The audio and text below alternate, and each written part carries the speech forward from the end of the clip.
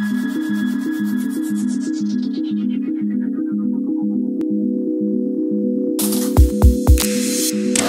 to share some insights on things that BD has uncovered, things that we're doing, and successes, and some of the misses that we've had, lessons that we've learned as far as medical device cybersecurity, and hopefully through a conversation today with myself and my partners up here, which will introduce themselves shortly, we'll talk to you about how we're trying to partner with everybody to raise the bar on product security by design and use through partnership. Speaking of partners, we've got three of our trusted partners up here, achieved some very stellar results working with these folks, and rather than try to do them justice, I'll let them introduce themselves here on the panel. Thank you, David. Is this working? Good morning, everybody. My name is Justine Bone. I'm the CEO of MedSec. We are a cybersecurity research company specifically focused on healthcare. We spend a lot of time looking at medical devices and vulnerabilities related to medical devices. And we also work closely with healthcare delivery organizations to help them manage their exposure as it relates to medical devices. So we have a hospital platform called MedScan that manages medical devices, and thanks to our partnerships with key manufacturers such as BD, we're able to share security information such as security updates, security vulnerability information with hospitals, which, as we know, are a huge target for ransomware and other attacks. So we're very, very proud to be partners with BD. I have a lot of respect for the product security program at BD. BD is actually leading the charge when it comes to medical device security, and so I'm thrilled to be here contributing to the session this morning. Honored to have you. Thank you. Mr. Bathurst, please enlighten us. Is it on now? All right, fantastic. So my name is Rob Bathurst. I'm the Managing Director of Healthcare and Life Sciences at Cylance. Cylance is a artificial intelligence company, artificial intelligence applied to anti-malware. We also have a large clinical security practice where, much like Justine's company, we also do medical device testing, clinical information security governance, and other partner-facing activities for things like BD, for HDOs, for a lot of other things. Unfortunately, I have like 8 titles here at Cylance, so I'm trying to keep it specifically to this, but it's a pleasure working with BD. It's great to be here this morning, and thanks for coming. Thanks. Certainly, not least. Yeah, no, thank you. It's a pleasure to be here with everybody. Distinguished panelists. My name is Mike Nelson. I'm Vice President of Healthcare and IoT Security at a company called DigiCert. We're the largest, what I like to call, trust company globally.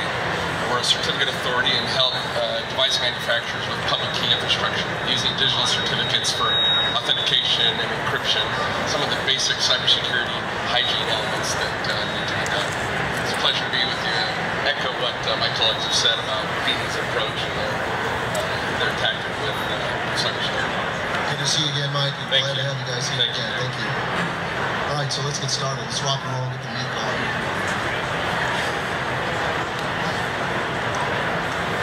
So why product security? Why cyber in healthcare? Like I mentioned before, I think if you guys are all here, you probably get it, or at least sort of understand the urgency. But you can see here, there was a recent AMI study that is one metric that said that as part of this survey, cybersecurity was one of the elements of the hospital operation. Only 25% of healthcare providers said that they were actually properly postured for cybersecurity events and prepared to respond to incidents. Only 25% of those folks felt that they were accurately staffed and prepared to address the cybersecurity challenges. Got a couple of news snippets up there. Unless you're living in a cave, everything from WannaCry to the recent meltdown Spectre attacks, nation-state sponsored cyber wars. A lot of that, again, specific to healthcare. It's no secret that the healthcare sector particularly is at risk, and there's a lot of activity right now. And it's good that we're finally starting to see a lot of this awareness around cybersecurity. This is one of the first years, I don't know about you guys, this is one of the first years where I've seen this much focus on that particular area, which is a see that awareness.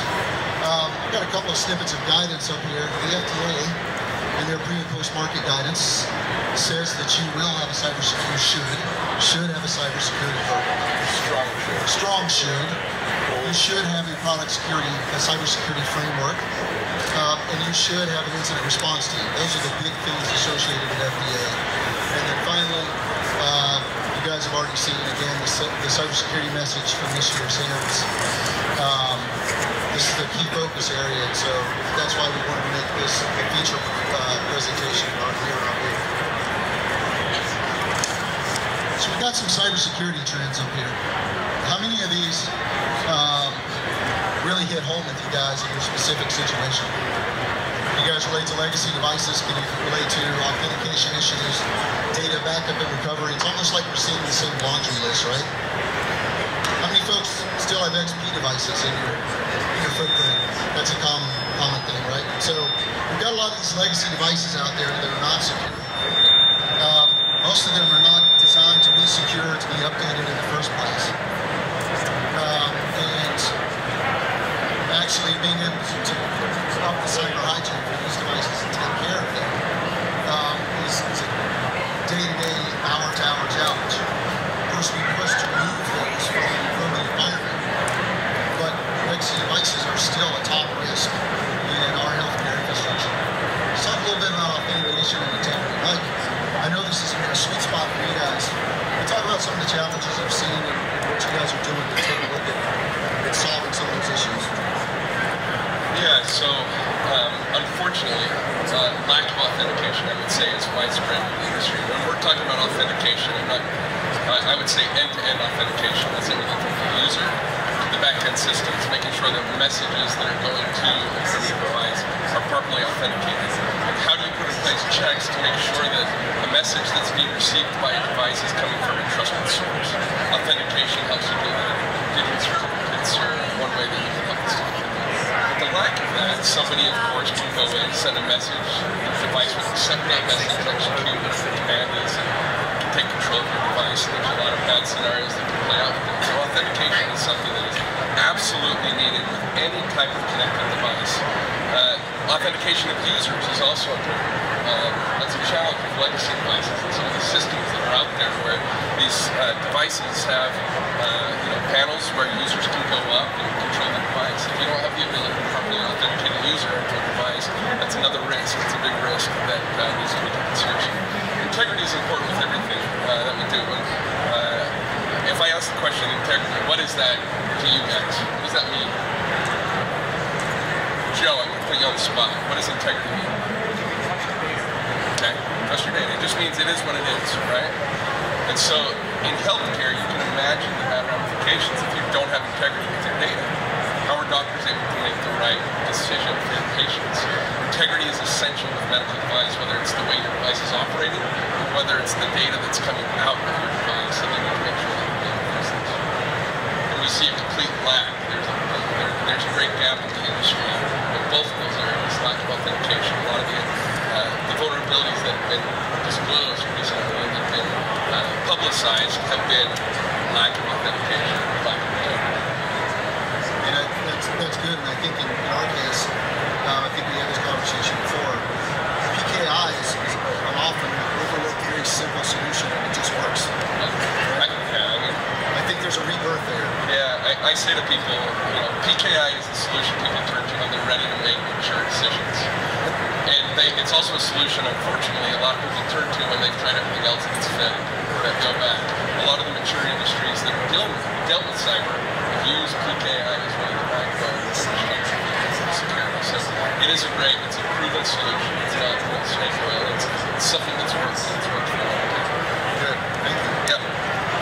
Security monitoring and compliance. Part of the challenge there, of course, is knowing what you have in the first place and what you're trying to protect. Identifying those assets, making sure you have a solid inventory, and monitoring those devices. Generating some sort of action information around the security posture. Justine, I know this is a sweet spot for you. What do you think? That's right, absolutely, thank you. We can talk about authentication, we can talk about patch management, we can talk about software, SDLC, we can talk about vulnerability management, but you know what? If you don't know what you've got, you can't protect it. And a lot of the hospitals that we work with are struggling with, security 101 problems, such as what devices are connected to my network right now. So we focus, for starters, on that problem. There are a lot of scanning technologies out there today that do address this, but what we have in healthcare is a set of proprietary technologies, for the most part, that enterprise scanners are not suitable for.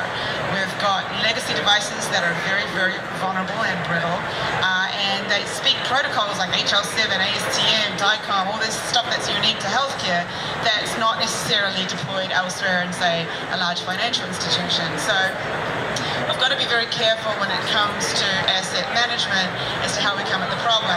There's a lot of manual inventory systems out there today that are very expensive for hospitals to maintain.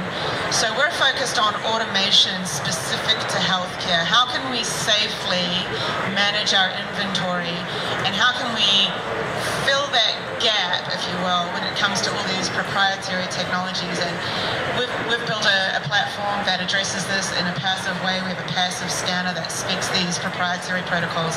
We partner with manufacturers such as BD to help hospitals understand these fundamental problems. What's connected to my network? What state is it in? Does it need to be addressed? Is there some operating system or firmware that's out of date here? And how do I tackle that problem? Security 101 problems, but you can't go to the next level of identity and access management, authentication, patch management, until you've understood really what your exposure is for starters. So, excellent. Stilts under the house, that's what we're talking about. Exactly, stilts under the house, very well said. Okay. The next one up there, one of my favorites, antivirus, anti-malware. We have a number of directions for this one. So I think I'm going to Rob. Rob, what's going on in that industry? What are your thoughts on as far as challenges specifically healthcare? Well, yeah, I mean, everybody knows security 101 problems. You have the lag in the healthcare industry, like a lot of other industries that had to go through maturity, especially in the financial sector. You run into issues where everybody's taking a reactive approach still. Something happens, they try and play whack-a-mole, hit it with a hammer, re-image it, do something, pray to God it doesn't happen again. What we're seeing is that transition from the reactive to the proactive approach, especially in anti-malware technologies. So Cylance being one of the first, if not the first, actual major anti-malware vendor to apply artificial intelligence to making decisions, allowed us to go beyond the limitations of updates, issues with signatures, heuristics, massively complicating the suite of tools you have on the endpoint. Why that matters is because it doesn't need to know something bad is bad before we are able to stop it. That matters for medical device manufacturers especially because the associated ecosystem around the point-of-care device is almost always supported by an unpatchable 2008 server or an XP machine or an operator workstation that's on God knows what. And so having those isolated technologies that don't require signature updates, that don't require the internet, don't require decision support, are where a lot of these providers and HDMs need to be. And that allows you to secure not only your corporate infrastructure, but your clinical infrastructure. And that clinical infrastructure comprises 60 to 70% of a provider's dark network.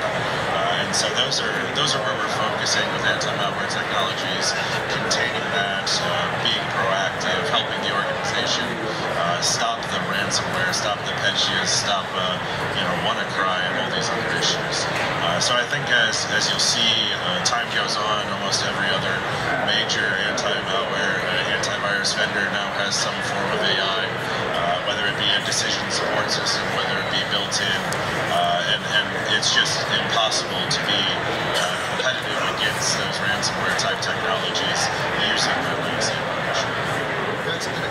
So one thing that I wanted to touch on here, which I think is very important, is especially working with you guys, we're in the healthcare sector, we're actually starting to have to get really good at threat intelligence. Oh, yeah. Dabbing into areas that 5 years ago we never really thought about touching on. And now even to the healthcare sector, that's important. Oh yeah, I mean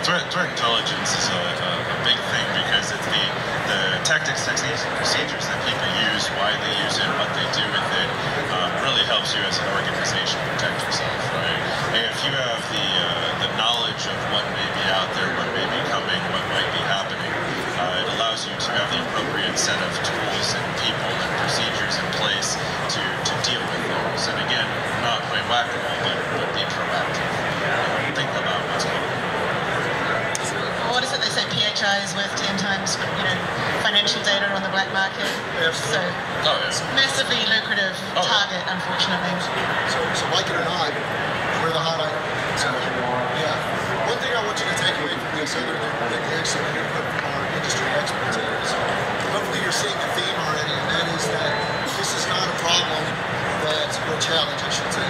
This isn't a challenge or an objective that we're going to solve in a silo or by ourselves. No provider, no vendor, there's no magic pill. What you should see here is that partnership and that integration of all these solutions and all these different capabilities is really going to be where it's at. If you're not proactively doing that in your hospital or within your organization, it's something you're going to have to really consider. So, knowing that and the research and the work that we've done from a product security perspective at BD, one of the first things we did was kind of unify all those efforts across our portfolios. And so we came up with the foundation for a product security program. You can see here, so our mantra is secure by design, secure in use, and secure through partnership. What do I mean by that? Talking about integrating security and integrating security solutions into your products from the concept base. This is not something that's bolted on, it's something that's built in. And you can never start that too early in your development cycle. You can never start that too early in your procurement process. You can never start that too early in your partnership development. We talk about secure use. Once somebody like BD, once we develop a product and we ship it out to our customers and it goes into the hospital or it's intended to operate, we have a responsibility to help the hospital, to help our customers maintain that security. We have a responsibility for updates. We have a responsibility for doing our part to protect that device where we own that infrastructure. We have to work with customers, work with partners on what's the best way to do that without impeding the operational mission. Things like patching, things like software updates, things like malware, antivirus, monitoring of networks. We have to be involved in all those steps to really close that security. And finally, my favorite, security through partnership. We've already heard from some of our industry partners here that are also working very closely with us in a lot of our key accounts to enable a lot of these capabilities.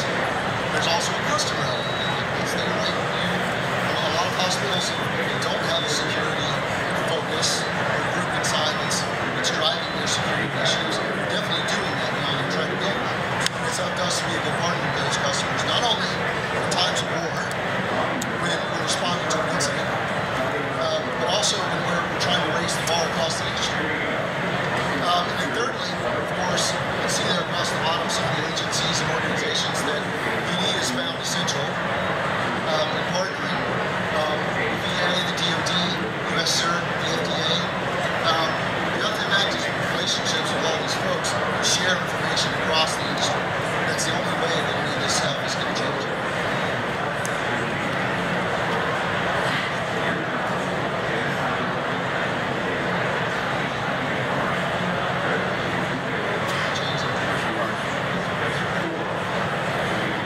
Change is hard. Change is hard. So on the screen here, you can see BD's product security framework.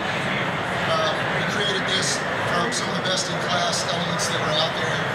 NIST cybersecurity framework, ISO 27001, CSM, and some other frameworks. And if you notice across the top, you've got your development lifecycle, product lifecycle. Across the bottom, your management cycle. I want to focus, and this is publicly available, by the way. I want to use this to kind of have a little further conversation with our experts up here. So when we're talking about design requirements, let's talk some about PKI as an example. What are some of the key places we have to think about integrating within the system when we're designing to support that type of security infrastructure? What should we be thinking about? Yeah, so the good thing is you're thinking about it at the beginning, not afterwards. If you think about it afterwards, as you said, the whole time it's challenging. It's very challenging. So any connection point that you have in your device, you need to look at, understand the risk. You need to understand the risk of loss of data, unauthorized access, and make sure that you're looking at ways to protect all of those connection points. If your device device is generating data. How are you protecting that data? What are you doing to make sure not just the data that's in transit, but even if it's in process or data that's being stored on the device, how are you handling that data? And are you thinking through the ways in which you're securing and protecting that? What about the integrity of the device? How do you know when your device turns on that it's operating in the right state? You can do things like design to make sure that when your device boots on, that the device is operating positively. That provides additional layers of protection for patients. So those are the things I would say at a high level. Easy is good for Thank you. We've got elements up there: vulnerability scanning, static code analysis, penetration testing on products, all of those which we does across our life cycle. Once we develop a product and we're ready to drop it into the market, the vendor takes control of that product or implements it inside their infrastructure. Now we've actually got to provide service and keep this thing updated. We've got to manage that asset. We've got to keep it patched. We've got to keep it updated. Justine, what are some of the things that we should be looking for when we're ready to implement that type of capability? What should we be doing there as the best practice? Well, what you're doing is you're taking accountability for the ongoing health and quality of your product, and that's really the key. Whether it's your customer's responsibility to manage updates, whether it's the manufacturer's responsibility to manage updates, what we need to realize is that that is something that needs to be managed, because something that is considered secure today will not be secure next month. There are hackers out there that are constantly looking at lucrative targets and discovering new ways to compromise these targets. So this is an ongoing process. This is not a deploy and walk away kind of a scenario. I would like to say that security is a symptom or a reflection of quality, and when security is built in from the get-go, when we're considering all of these aspects to building a product, that results in a quality product. So I'd really like to commend you again for leading the charge, basically, in creating quality product by addressing all of this from the design stage. And it goes, as I say, all the way through the implementation, the rollout, and then the maintenance from there. Stepping down into vulnerability management and incident response, antivirus it's sometimes viewed as a magic pill, right? It is not a silver bullet, but yes, it is sometimes viewed as. What should we be looking for from an AV perspective? What should we be doing? Well, I mean, even the most effective technologies. You know, we pride ourselves on our 99.96% accuracy, our detection rates, all these things. But even stuff gets by us. It gets by the best technology. It gets by literally anything. That's why there's 15 different products in a suite, right? And so the big things you have to look at are how you approach incident response, how you approach vulnerability management, disclosure programs, the things around the governance of the what if, right? And so by taking that approach and setting up your incident response retainers, talking to the vendors who might be providing that, having more than one potential vendor to do IR is a huge thing, right? Different tactics, different techniques, different tools. And so going through there and understanding, do you need an IR guy for your corporate network, for your technology, your issues, or do you need an IR person for going in and helping customers remediate a potential issue with your technology? So there's two big incident response areas you need to address as a strategy. And then from a vulnerability management perspective, much like Justine says, it changes the minute it hits the customer's network, right?